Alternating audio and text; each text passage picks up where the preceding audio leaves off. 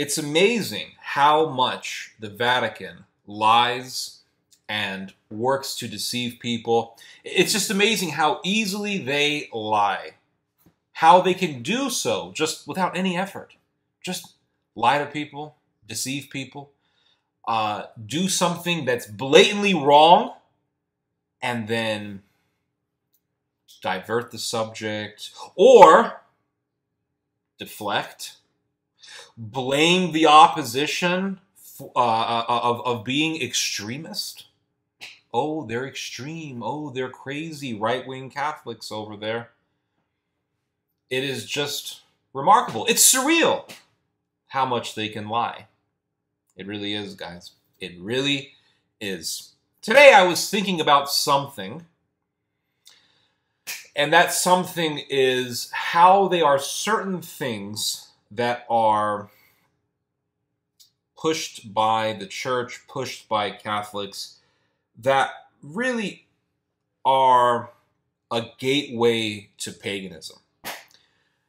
The most blatant example of this, or at least one of the most blatant examples of this, is the Pachamama scandal that took place back in 2019.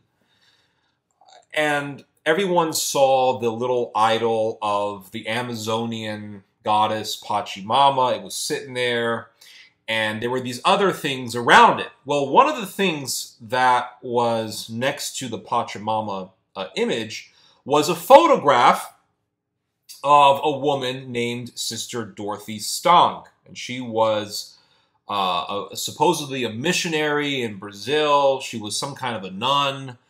And she was murdered back in 2005, supposedly by, I believe, some kind of a logging company or some kind of a business operation that was in the Amazon, and they were cutting trees or whatever.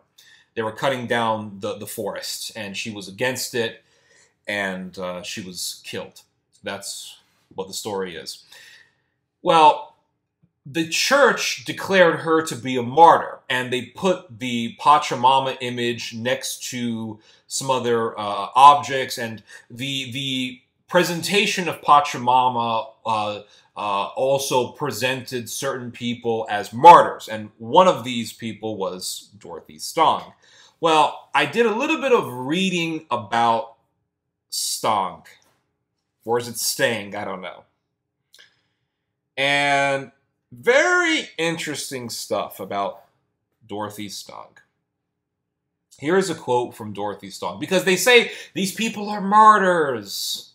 And they're martyrs for the Amazon. Environmentalist martyrs. Martyrs for Mother Earth, environmentalism.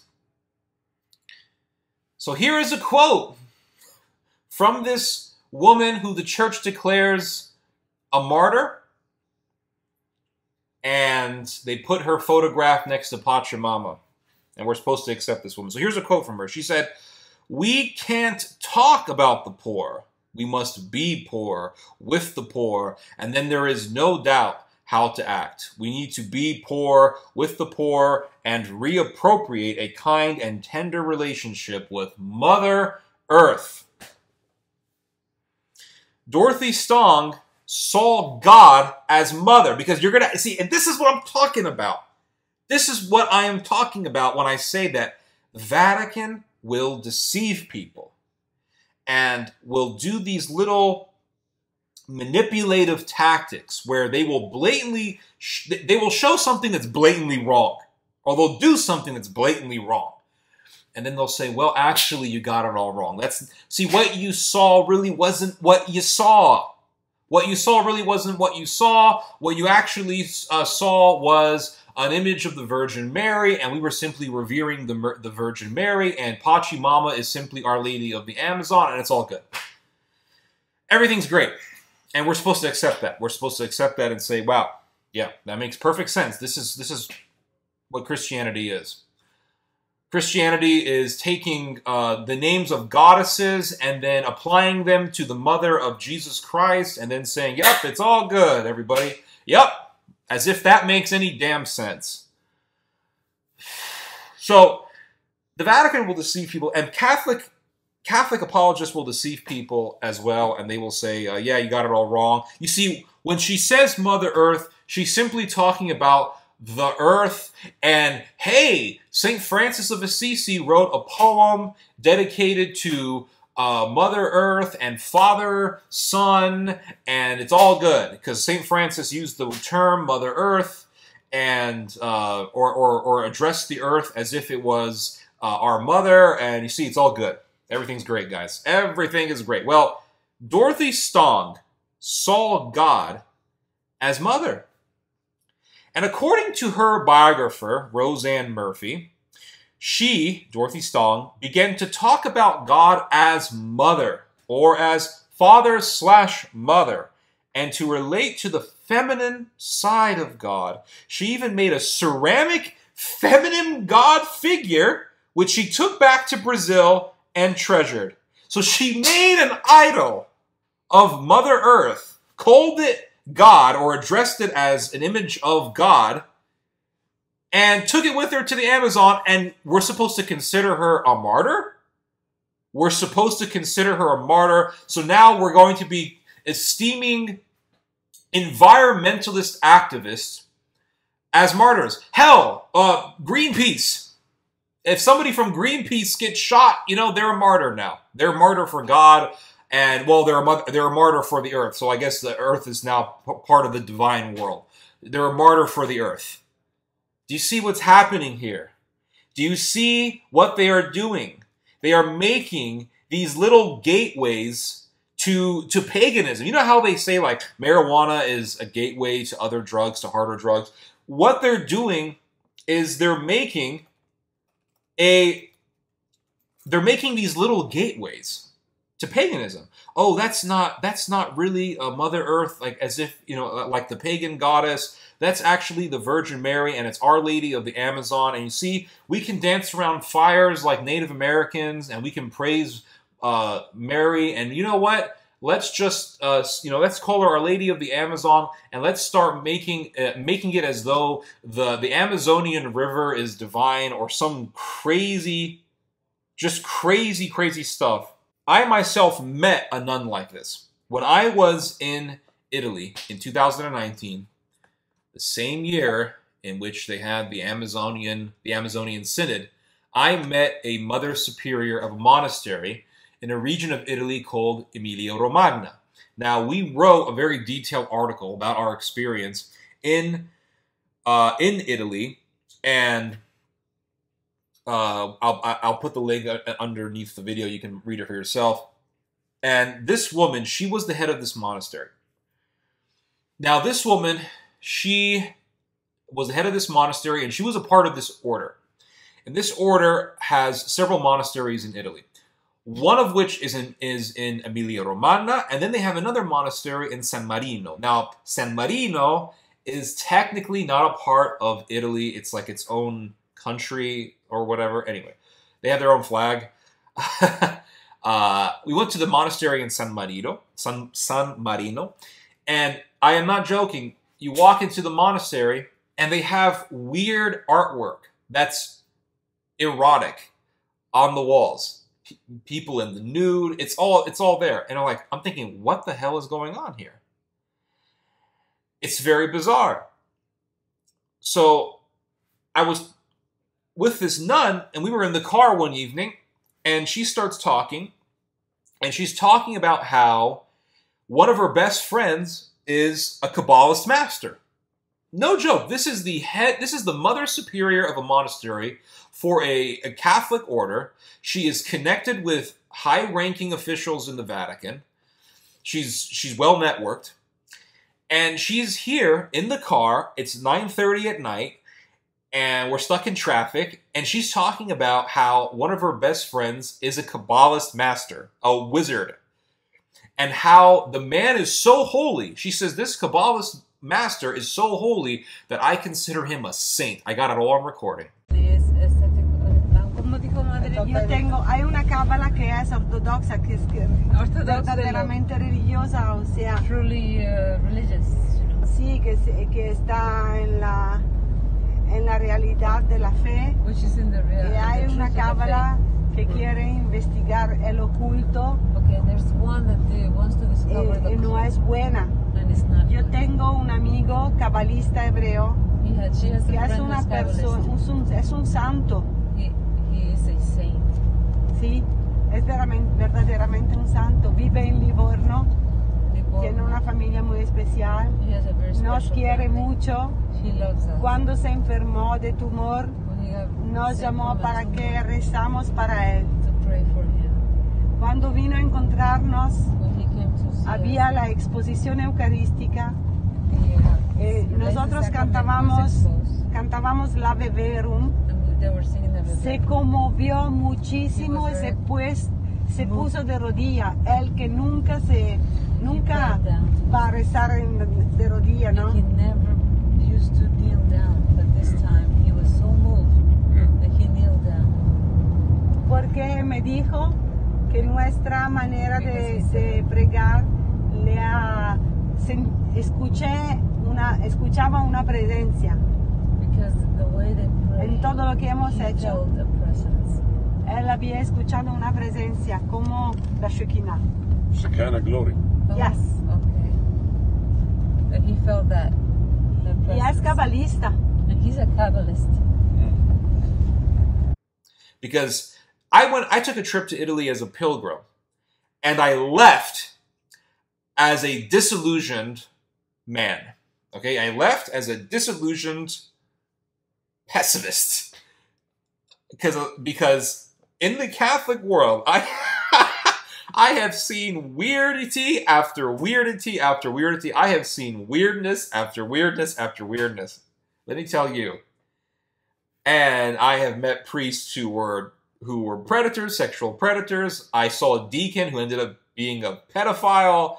I met a priest who was covering up for the pedophile. Like, I've seen so many weird things. I've tried to work with the Catholic Church to squash this problem, and they didn't do a damn thing. They protect these people. They cover up for them, and they just lie. They literally just lie. And they will defend the monsters. They'll say, well, we can't do anything about it because only the Vatican. There was one guy who told me he was an official for the Catholic Church, and he said, there's nothing we can do. But there was a priest that I was reporting who was a predator, and he was trying to protect and defend another priest who was a convicted pedophile. And I was talking to this Vatican official. He was an official for a Catholic diocese. And he said, there's nothing we can do. Only the Pope can get rid of him. So only the Pope can get rid of him, and there's nothing they can do about it. And these predators can just roam around without any sort of punishment or without being cut off and gotten rid of and reported. So here was this nun telling me that one of her best friends is a wizard, Kabbalist. I mean, and she says, I consider the man to be a saint. I mean, might as well just say Aleister Crowley is a saint at this point. Oh, God. Yeah. Very bizarre stuff. Very bizarre. But then you look at the history of the Catholic world, and you find Kabbalism and Kabbalists, and you find, especially in the Renaissance period, Kabbalism becoming very popular. And Thomas Aquinas, one of the greatest doctors of the church, probably the most quoted out of all of the Catholic intellectuals. Thomas Aquinas said that astrology can be okay. And he said that as long as you don't consider astrology as controlling your free will, then it's okay. Astrology can be okay to a certain extent. See what I'm talking about? This is what I mean by gateway. And Thomas Aquinas' teacher, his mentor, was a guy by the name of Albertus Magnus. And Albertus Magnus was also an astrologer. And Catholics will say, well, this is okay, it's fine, because within certain limits, he accepts astrology. So he's not saying that astrology controls your free will. So as long as he's saying that astrology doesn't control your free will, that's fine. It's okay. But then you read in the New Testament, you read about how there were these Christians that were being taught by St. Paul and how they got their books on astrology and threw them in the fire. So the earliest Christians burned books on astrology. And then later on, the Catholic Church said, oh, no, astrology isn't that bad. Within a certain limit, it's okay. To a certain degree, it's okay. It's like two different universes. The Church of St. Paul and the Church later on, very, very different. And then you had Savonarola in Italy telling people that the church was full of pedophiles and that the church had become very corrupt and evil. He even told the priest, he said, you corrupt the world. You corrupt the world. And what did they do to Savonarola? What did they do? They killed him. They accused him of things that he didn't do. They made a joke of a trial. They put things in his testimony that he never said. They said, oh, he said this, and he never said. Like, for example, there was a famine in the area that he was in, and they said, oh, he admitted to contributing to the famine. When the reality was that there was a war, and the war was putting a blockade on food imports. That was the reason for the famine. But they said, no, he actually admitted to being a part of it. Well, he never admitted to that. They said that he admitted to that. So they were making false accusations. They were bearing false testimony against him, and they broke one of the commandments: thou shalt not falsely accuse your neighbor. Thou shalt not bear false testimony. And they did it to this man, and they killed him. They killed him. And that was back in, I think it was in 1300s, if I'm not mistaken. Girolamo Savonarola, 1400s. Yeah, he was killed in 1498. And this nun that I met, going back to this nun, her name was, I have it written down here. Her name was Maria Gloria Riba. Sister Gloria. And this is what she said. She is the same bullcrap as this sister Stong woman that the Amazonian Council, the Amazonian Synod was honoring as a martyr. And this is what Sister Gloria Riva wrote. In the Church of St. Agata in Perugia, a 13th century fresco even depicts a single person, Christ, with three faces, a central one and two in profile. Also, in the context of the three-headed Trinity, there were also those who, thinking of the Spirit as Ruha, which in Hebrew is feminine, as a feminine principle in the bosom of the Trinity, and associating the Spirit both to the Virgin Mary and to the Virgin Church, represented, and it is the case of a fresco of the Church of St. James in Urschaling in Bavaria of the 13th century, the central face between Father and Son as a face of a girl, that is precisely of the Holy Spirit, of the Adonai Ruha. So you can see how she's mixing Jewish Kabbalistic spirituality, which is occultism, which is demonic, with Catholicism. And you can see how this is just, it's a way of presenting occultism and paganism and then covering it up with Christianity. It's a gateway to get people through the door into occultism. And so once you start saying Mother Earth and God, our Mother, and well, Mother God and Father God, once you start doing that bullshit, it doesn't matter how innocently you portray it, you open the door to Mother Goddess worship. Well, we call God Mother God. Oh, we say Mother Earth. I mean, why not just worship God as Goddess and Father at the same time? And you know what? Be like the pagan Greeks. The pagan Greeks said that their gods were both male and female. They said Aphrodite was male and female. And so this is what they want to do with Christianity. They want to make the Christian God as though he is like a Greek deity, being both male and female. It's a doorway into paganism. It's a doorway into paganism. And I remember years ago, back in 2000 and I want to say 18, there was some Catholic assistant professor that contacted me. And he started arguing with me, saying that there is a form of ancestor worship in Catholicism. And I'm thinking, well, how the hell do you justify that? And he told me, this was an intellectual, he told me that in the Catholic world, the word for reverence for saints can also, the Latin word for reverence for saints can also be translated as worship. So therefore, we can worship, although it's not the same worship that you would do for God. It's nonetheless translated as worship. So we can worship saints, and some of the saints are ancestors to certain people, or some saints are ancestors to certain people. So therefore, when you reverence those saints or worship those saints, you are actually worshiping an ancestor. Therefore, ancestor worship is in Catholicism. Do you see that word salad nonsense that this guy pulled? This is the kind of crap that you see in the Catholic world. And I said, they don't, this is what I told them. I was trying to reason with this guy, and I said, they don't say that someone is they don't say that someone is a saint because he is an ancestor. They declare someone to be a saint because of his good deeds, because he performed miracles, etc. And he said, well, it doesn't matter that some of these saints are ancestors to someone, so therefore when you reverence them, it's ancestor worship. I literally told the guy to just buzz off. I don't want to talk to you. You're obviously bad faith.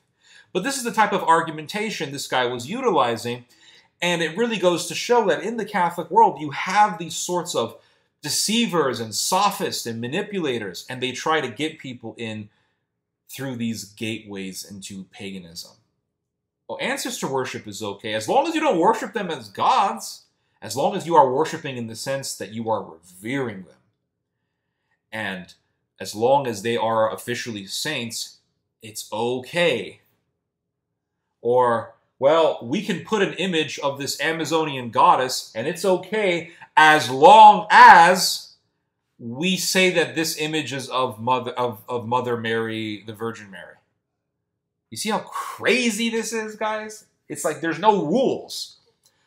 It's like as long as you use certain terminologies, as long as you say, well, it's the Virgin Mary, as long as you say, well, it's saints, it's okay. And if you criticize it, they say you're some crazy right-wing trad Catholic. That is the manipulation, my friends. It's the manipulation. It's the sophistry. It is the deception. And there's so much of it that's happening. It reminds me so much of what Jesus told the Pharisees and the scribes. He said, you corrupt the truth with the traditions of men. Who corrupts the teaching of my Father with the traditions of man? And he goes to the temple and he drives the merchants out with a whip, and he says that my Father's house was supposed to be a house of prayer for all nations, and you have made it into a den of thieves. Well, the Catholic Church has become a den of thieves. Thieves of men's souls. Bottom line. Anyway, you guys just heard some theology. God bless.